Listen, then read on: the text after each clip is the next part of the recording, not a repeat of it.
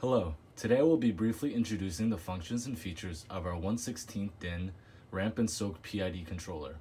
It is 30 steps one can program for either ramp, soak, jump, or triggering relay actions.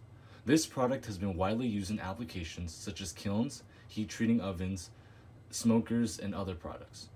So now I'm just going to briefly introduce our display. Here we have our PV, or process value, and it will display the sensor readout. We have our SV, or set value, which displays set temperature for the current running step or power output percentage. Next, we have 4 indicators on the left. We have an AL1 indicator for the alarm 1 relay, which will light up when the alarm 1 relay is on. Next, we have an AL2 indicator for the alarm 2 relay, which will light up when the alarm 2 relay is on. Next, we have our AM indicator, which shows the controller operating status. When AM is solid, the program is running. When AM is flashing, program is paused, and when AM is off, the program is stopped. Then finally here, we have our out or OUT indicator. This shows whether there's power being delivered to the output. Now we have 4 keys on the bottom here. We have the set key, holding it for 2 seconds to enter your parameter editing profile, or pressing it once to check the current running step. Next, you have your AM key to enter your program profile or to shift your digits, and you have your down and up arrow keys to increase or decrease your set value. The parameter editing profile can be accessed by holding the set key for 2 or 3 seconds until the setup menu is displayed. In the editing profile, you can edit your parameters. I will briefly introduce each parameter. So I'm going to hold the set key for 2-3 seconds. ALM1 is the absolute high alarm. ALM2 is the absolute low alarm. HY1 is the parameter for the deviation high alarm. HY2 is the parameter for the deviation low alarm. HY is the hysteresis band for main output in on-off mode and deviation alarms. AT stands for auto-tune. Now, 0 is for on-off mode. 1, 2, and 3 are for PID mode. 1 and 2 activate auto-tune, and 3 is for when auto-tune is not needed. I stands for integral time. P stands for proportional constant. D stands for derivative time. T is your cycle time represented in seconds. Just keep it at 2 for SSR output. SN is sensor. 0 is for K-type thermocouples, and 21 is for PT100 RTD sensors. DP is for decimal point position. PSL is for the display low limit. PSH is for the display high limit. PB is the parameter for sensor calibration. OPA is the output mode, and please do not change this from 0. OUTL is the output low limit, and the adjusting range is from 0 to 100%. OUTH is the output high limit, and the adjusting range is also from 0 to 100%. ALP is the alarm output definition. This PID controller offers 4 types of alarms: a high limit alarm, a low limit alarm, a deviation high alarm, and a deviation low alarm. A high or low limit alarm is set by the specific temperatures that the alarm will trigger at, and a deviation high or low alarm is set by how many degrees above or below the target temperature, or SV, that the alarm will be on. Your alarms can be set in the parameter setting profile. In addition to the 4 alarm parameters, ALM1, ALM2, HY1, and HY2, we also need to tell the PID controller which relay to run the alarms needed by using ALP, or the alarm output definition parameter. Now, the alarm output definition is calculated by the equation shown below.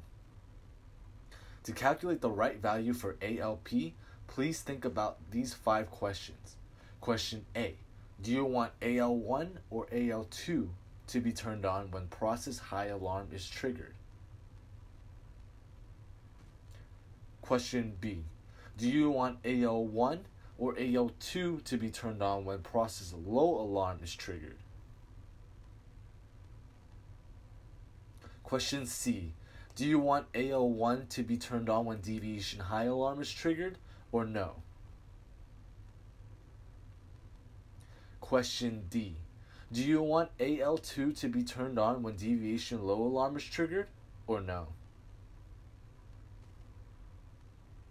And question E. Do you want the alarm name to be showed on the lower display window when the alarms are triggered, or no?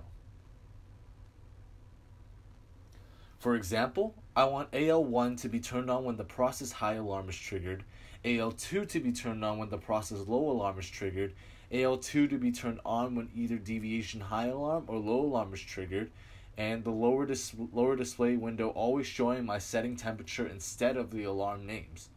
This will give values of A equals 1, B equals 0, C equals 0, D equals 0, and E equals 1. Thus, ALP equals 17. So this is how our default value of ALP was calculated. COOL, or cool, is a system function selection. The parameter is used to select your temperature display unit and heating or cooling mode. Its value is calculated by this formula. A equals 0 for heating mode, A equals 1 for cooling mode, C equals 0 for temperature display in Celsius degrees, C equals 1 for temperature display in Fahrenheit degrees. B can be either 0 or 1. It does not matter for this controller. The default value of COOL is 10 for heating mode and display unit in Fahrenheit. It's calculated by A equals 0, B equals 1, and C equals 1. If you want to use the heating mode but display in Celsius, please change COOL to 2. ADDR is the communication address. Please do not change this. BAUD is the communication baud rate. Please do not change this. FILT is the PV input filter. AM is the control mode. Parameter AM is for control mode selection. This PID controller has two control modes, startup mode and hold mode. Now there are three options for the startup mode to meet different scenarios. Scenario 1, power failure is not allowed for the system. When the PID controller is just powered up, it will automatically jump to the 29th step and cancel all event output statuses. This option is suitable for applications in which power failure is not allowed at any time, so the user may do error handling at step 29. Scenario 2, power failure will not affect production. After power is turned on, controller will continue to run the program from the original breakpoint, and the event output status will remain.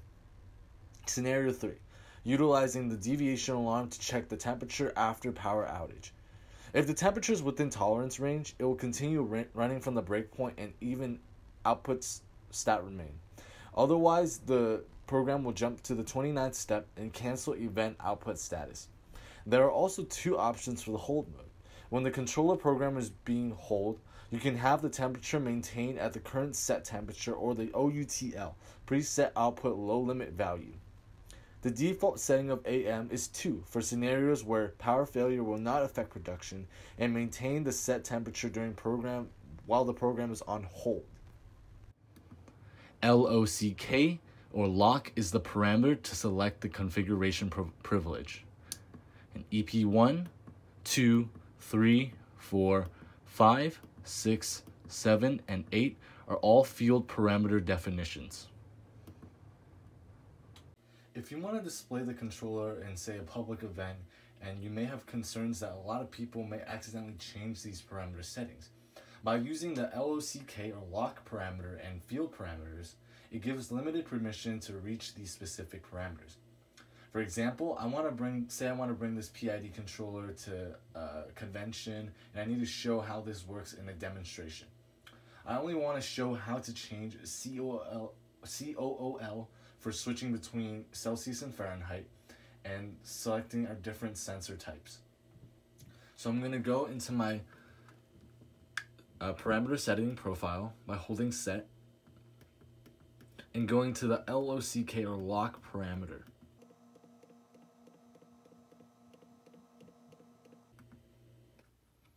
And changing this to 2.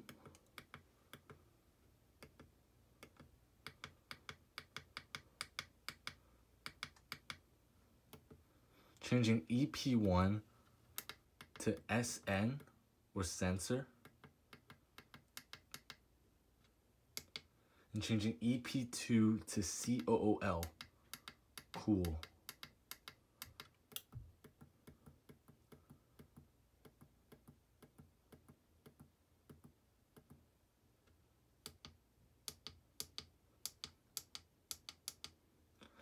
Now I'm going to go into my parameter editing profile again.